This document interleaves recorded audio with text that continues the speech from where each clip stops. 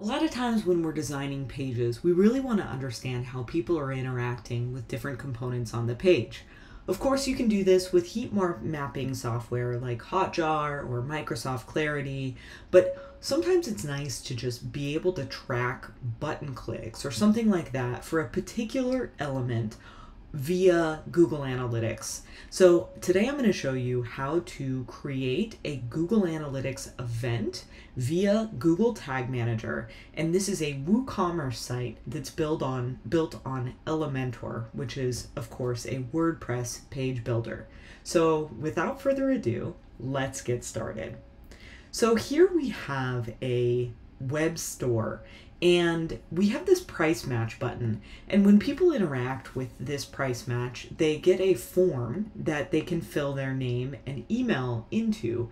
But until they do so, we don't really understand what's happening with this price match. In other words, no one has any idea how many people start the price match process but don't actually finish it. Today, we're going to close that loop and figure that out. So the first thing that you want to do when you're planning a tagging implementation is figure out what is the element that you're going to grab and isolate from the rest of the page so that you can track it in Google Analytics and Google Tag Manager. So how do we, step one, identify the element? So we want to figure out what is the individual code, for example, that a person is interacting with. So we call these CSS selectors. And so what I'm going to do is I'm just going to go right click on that and then click inspect. And then we can see here on the right that this button has a class, and it's this Elementor button link, Elementor button size medium. So and then it, when you highlight over here, it highlights over in the center of the screen as well.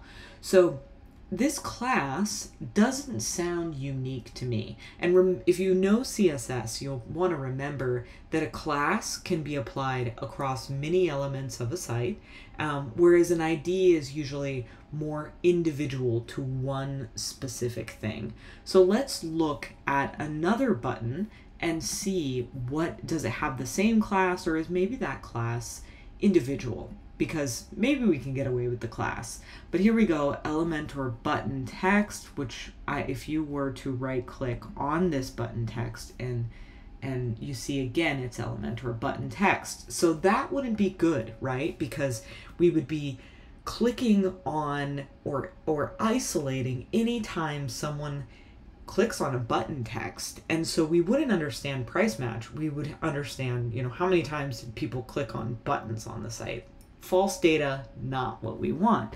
So let's go back and click on sort of a different part of that button and see, okay, Elementor button link, button Elementor size medium. Again, that's the same as that price match element. So that's not what we want, not good.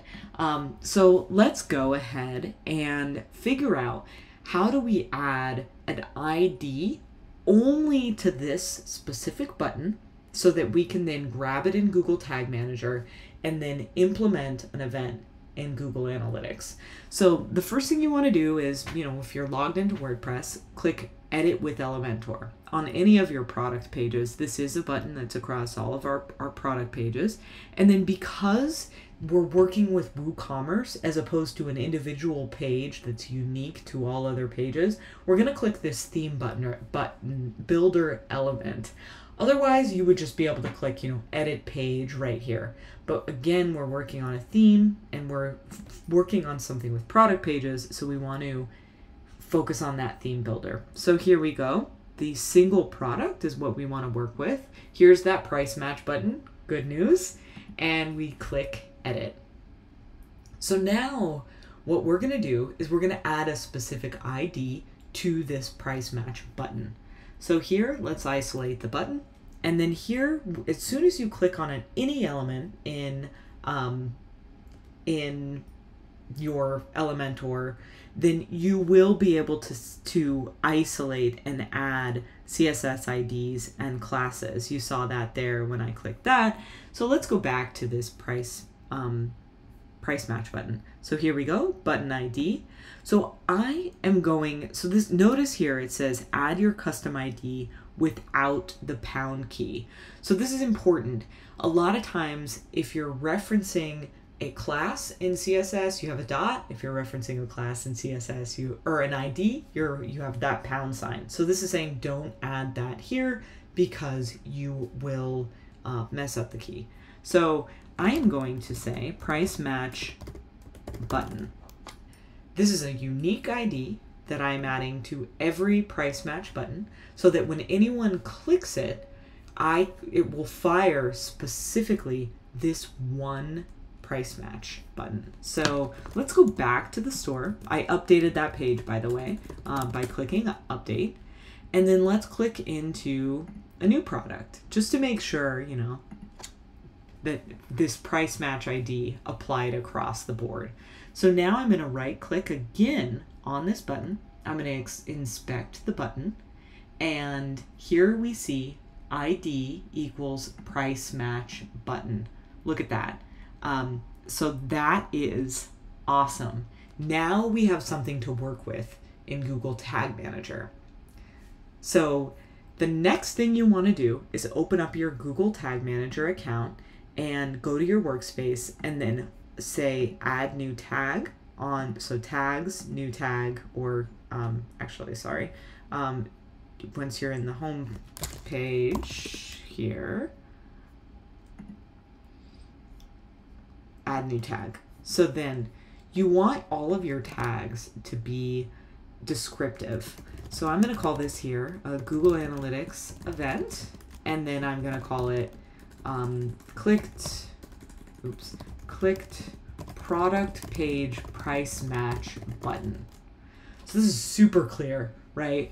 And the first thing that we are going to do is we are going to set up the trigger.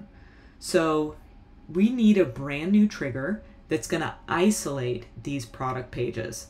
So you click, you know, that button, that plus button, and then here we have, we're naming this trigger very clearly. So clicked price match button, and sometimes I say like product page or something like that in the beginning or the end, but on product page, I'm just gonna go with that.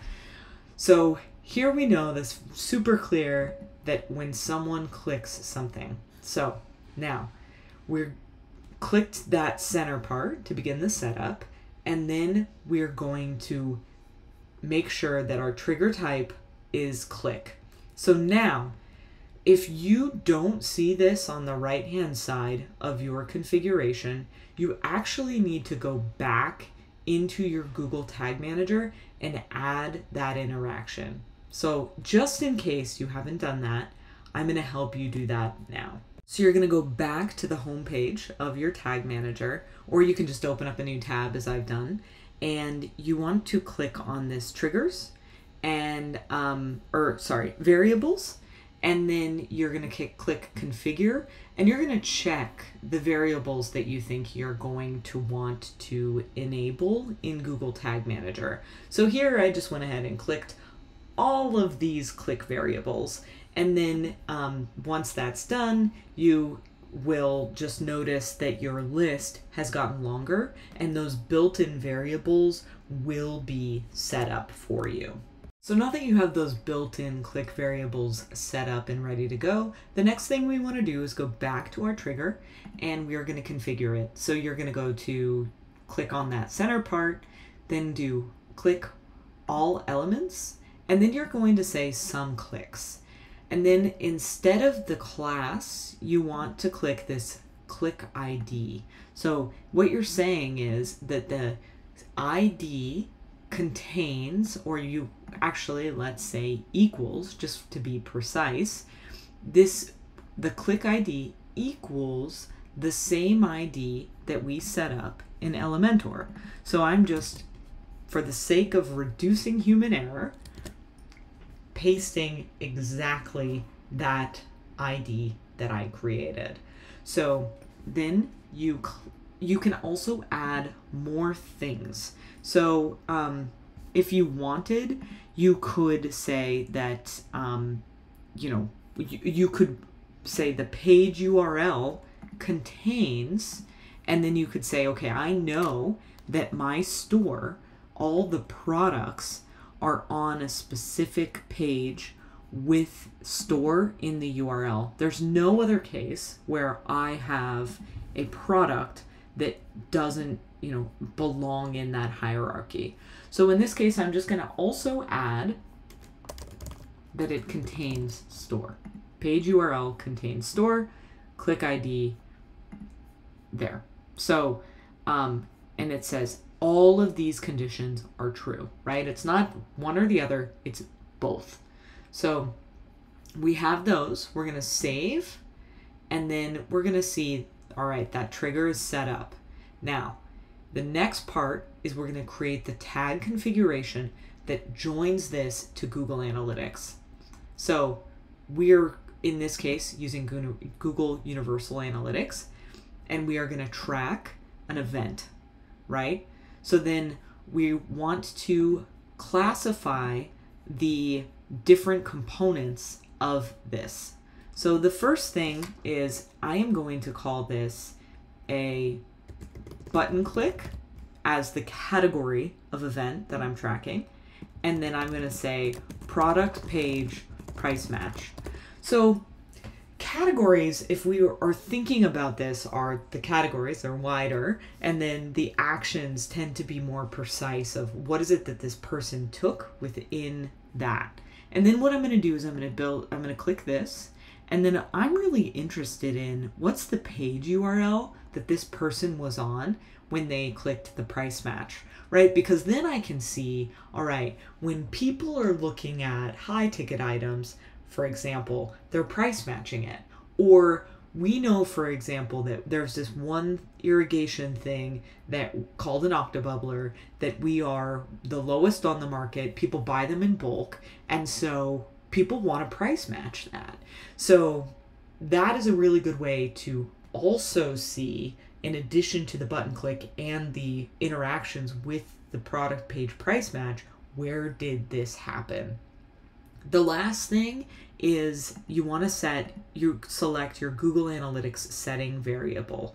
So if this is something that you haven't set up yet, I can show you how. I'll add a link to a video below, and then that will be set up.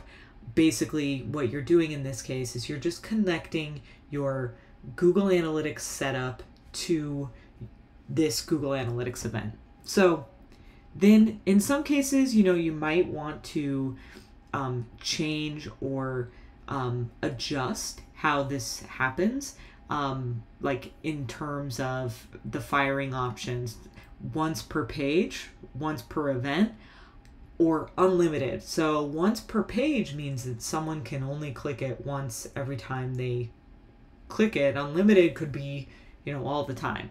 So I'm actually going to click once per page, because that is basically saying that if someone were to rage click a bunch of times and nothing would happen, then it would register multiple clicks. I don't want to see that. I more want to see how many customers are doing this. So I'm going to do once per page, and then we are going to hit save. And at the end of the video, I'm going to show you exactly how this looks in Google Analytics. But now we want to preview exactly what is this working for us. So you hit that preview button, a new tab will open up. If your URL is not already in there, you want to add it. Be sure to add your HTTPS at the beginning, and then you're going to click connect. This is going to open up a new window of your website. You can interact with it however you want, and just like a regular page. I'm going to go to a different product again just to make it fun, and I am going to check that this is all connected. So we can see I have a Google Ads conversion linker. It's firing. I've loaded 3 pages. It's all working.